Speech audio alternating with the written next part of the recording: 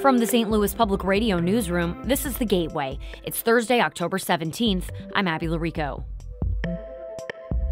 Missouri voters are electing 5 statewide positions this year.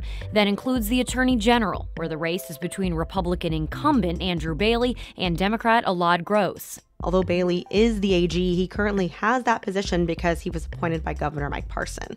So this is the first time Bailey has been up for a vote. St. Louis Public Radio's Statehouse and Politics reporter Sarah Kellogg speaks with editor Jonathan Ahl about the Attorney General and Lieutenant Governor races. That's coming up after this news on The Gateway.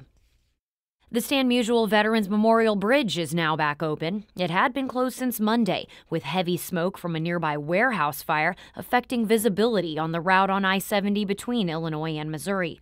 St. Louis Fire Department crews are still standing by on scene to monitor the vacant warehouse on North Broadway as demolition efforts continue. Officials believe the fire started with people inside searching for scrap metal. One of the financial backers for the Armory is seeking to take control of the now shuttered venue. People's National Bank in Clayton is suing Armory developer Green Street, alleging lack of payment on a loan. The Midtown Bar and Entertainment concept closed last month due to financial struggles.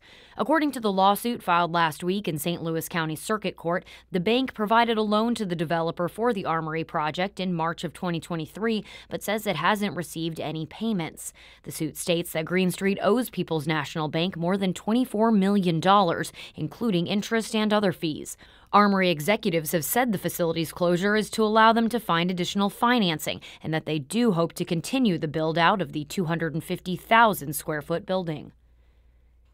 Health officials are urging people to get vaccinated now against viral illnesses. Michelle Skaliski has more. Flu season is nearly here. Some cases start to be seen in Missouri as early as October, while the peak season tends to run from December to February.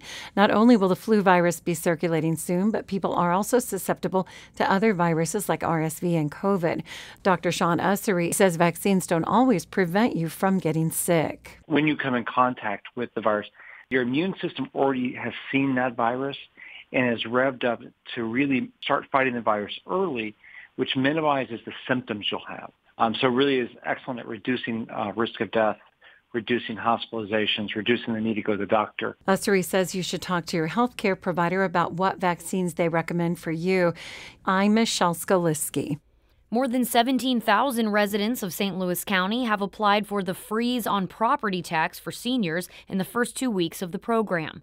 County Executive Sam Page provided an update Wednesday. He says more than 75% of the applications were submitted online.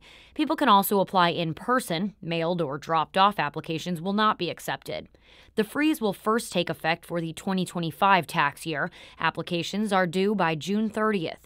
People who turn 62 before December 31st are eligible.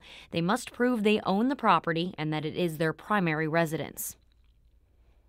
The Democrat running to unseat Missouri Senator Josh Hawley has raised way more money than the incumbent, but as Sam Zeff reports, Lucas Kuntz is way behind in the polls. The latest Federal Election Commission campaign finance reports show that Kuntz raised $7.6 million in the last quarter, while Hawley raised $3 million. A PAC supporting Hawley raised $1 million during the period. However, the report shows Hawley with more in the bank as the campaign comes to a close. The incumbent has $2.6 million left to spend, while Kuntz has $1.5 million. Polls going back to August generally show Hawley with a lead between 11 and 15%. Cook Political Report and Inside Election both rate the race safe for the Republican. I'm Sam Zeff.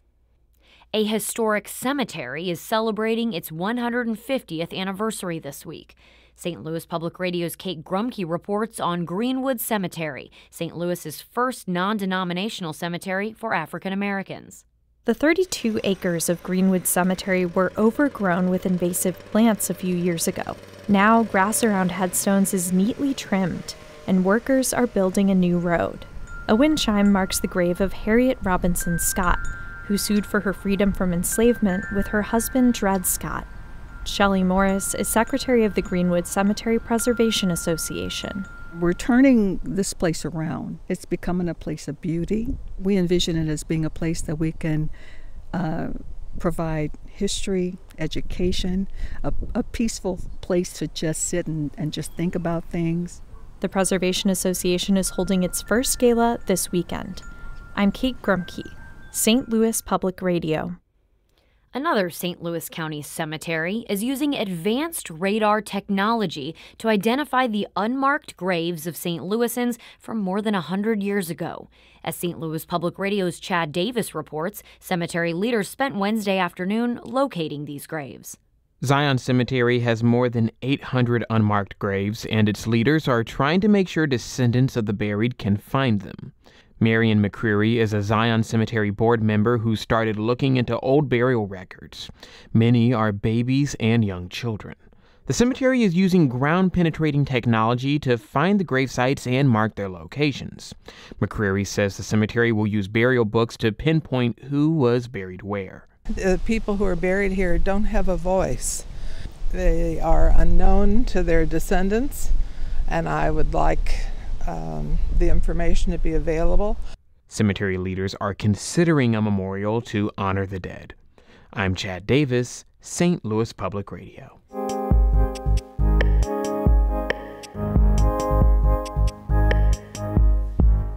It's less than 3 weeks until Election Day, and this year Missourians will select 5 of the 6 statewide office holders.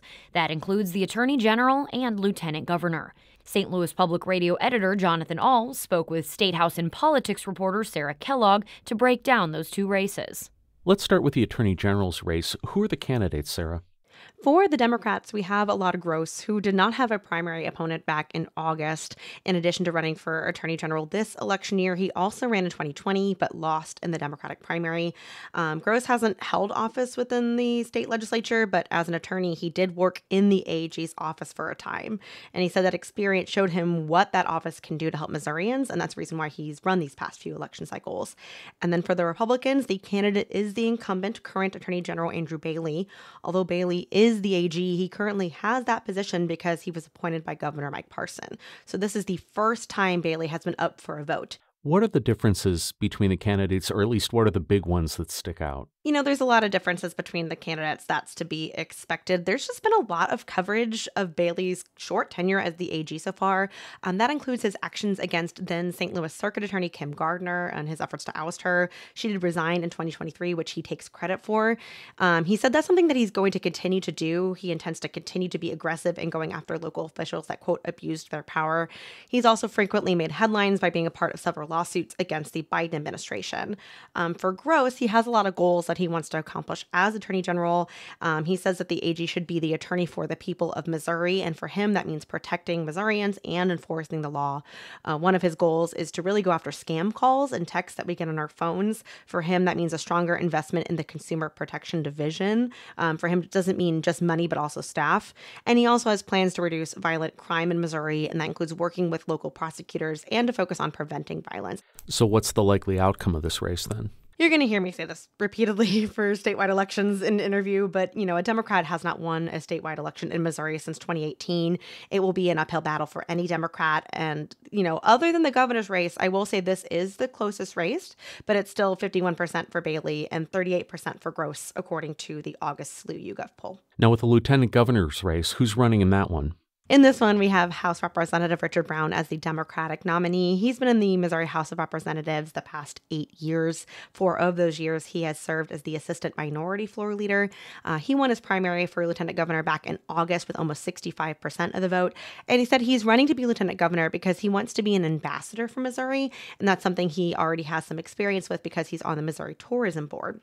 The Republican candidate is Dave Wassinger. He's more or less a political newcomer, even though his wife Colleen Wassinger served on the St. Louis County Council. He was the surprise victor of the August primary, which had quite a lot of candidates. The expected winner, for the most part, was State Senator Lincoln Huff, but Wassinger pulled out the win with 31% of the vote. And for context, Huff won with, he won 30% of the vote. So it was quite a tight race. What are the dynamics of the race for a position that a lot of people don't find very important?